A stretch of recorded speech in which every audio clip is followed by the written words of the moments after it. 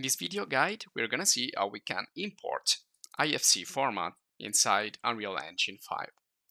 So we're going to start with a new template, as usual.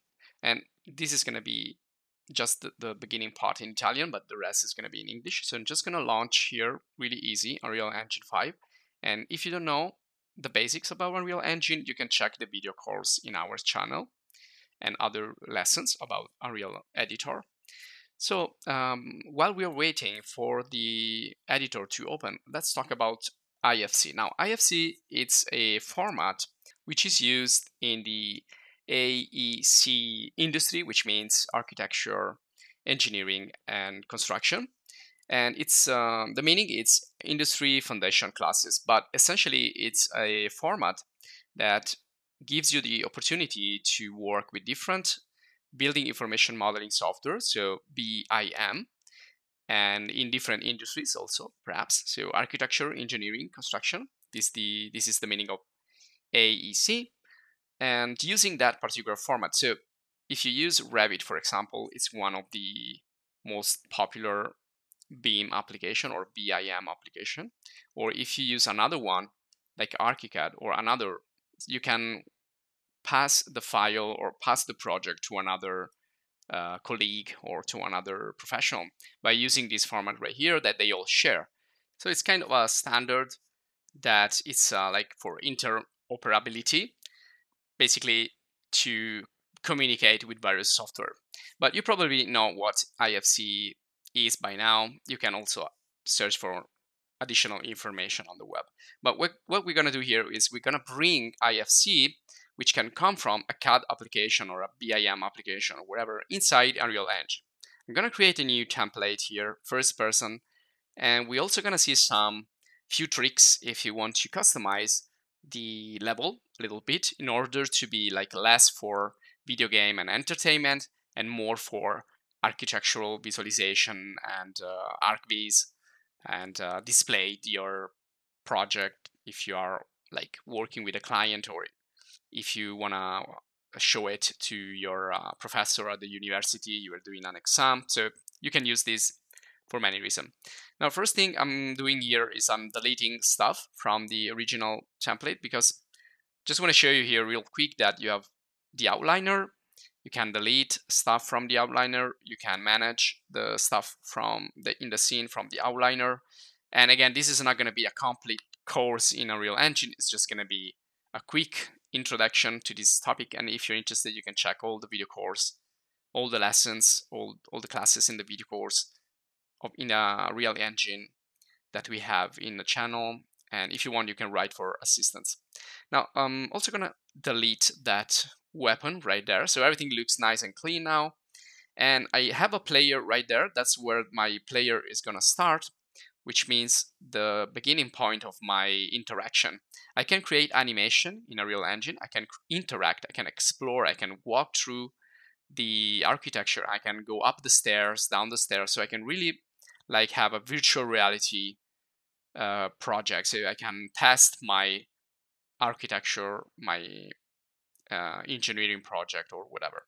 Now I'm also going to go here in the blueprints. I'm going to open up the blueprints first person character and go in the viewport and also get rid of the hand or the arms, which I don't need because I want to do something serious, not for entertainment. I want to do some architectural animation or rendering or interaction using a Real Engine and the Lumen global illumination, the latest technology in lighting. And so I'm just going to get rid of everything I don't need.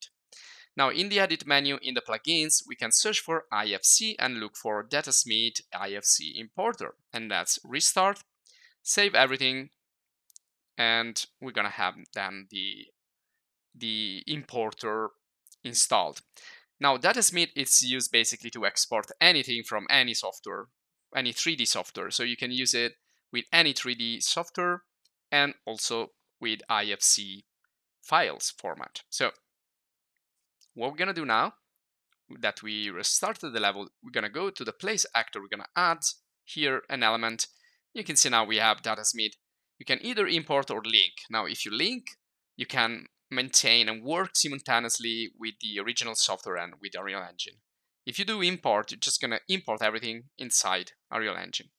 So I have a folder here where I've just stored an IFC from previous course in Revit. So I'm gonna open it up. And again, if you're interested in Revit or other software, just check in the channel. You will find many video courses.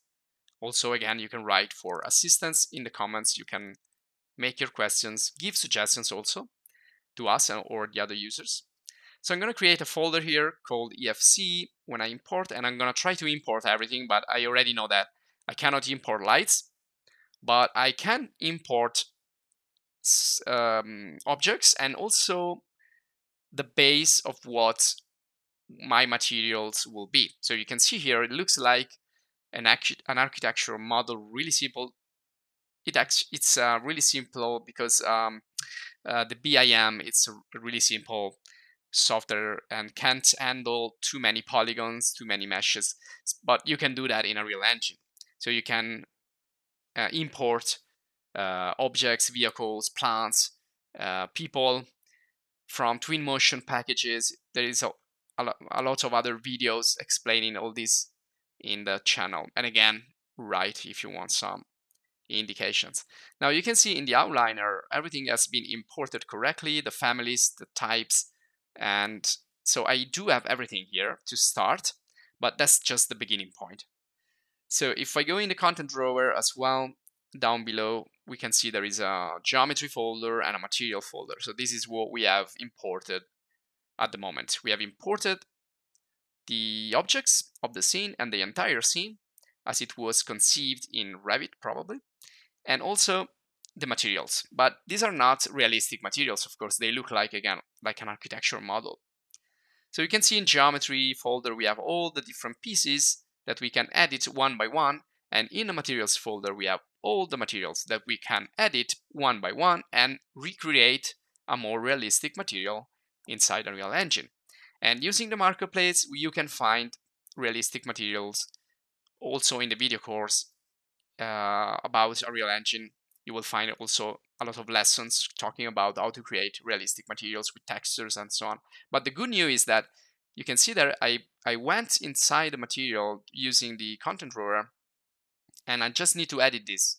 If I add bricks, for example, to this material, all the objects that have this material applied will have bricks. So, you know, all the management part has been taken care of. All we need to do is just substitute the fake material with a more realistic material.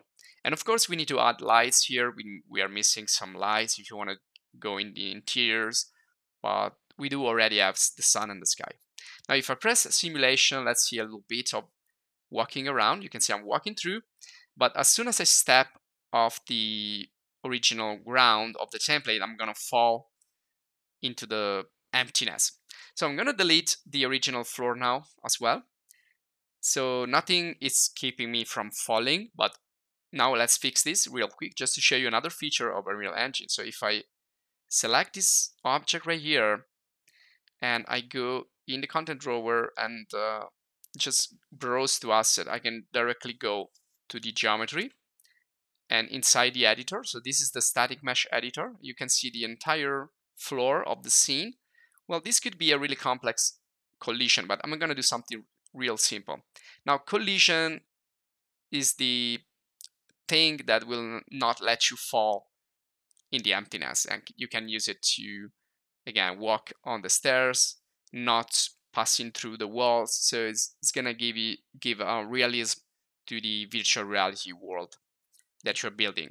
So right now, this is just an introduction. You will find all the rest in the Unreal Engine video course. I'm just going to show you what's going to happen here if I press play once again. And I should do that with everything, with trees, with walls, with columns. I should add collisions for everything. Otherwise, you can see here I'm like a ghost. I can pass through the walls, and here I am in the inside. Also, I would need here a nice glass material for these glasses of the building. So that's basically it. This is just, again, an introduction just to get you started. If you're interested, once you are in this position right here that you have your project imported, it's all a matter of setting up the materials, setting up the lights, importing new props, people, vegetation, vehicles, something that can enrich your scene, and that's it. And the job is done. So this will be all for this video guide. If you enjoyed, please subscribe to the channel. If you want to give us a little bit of support, you can join the channel, and see you in the next video.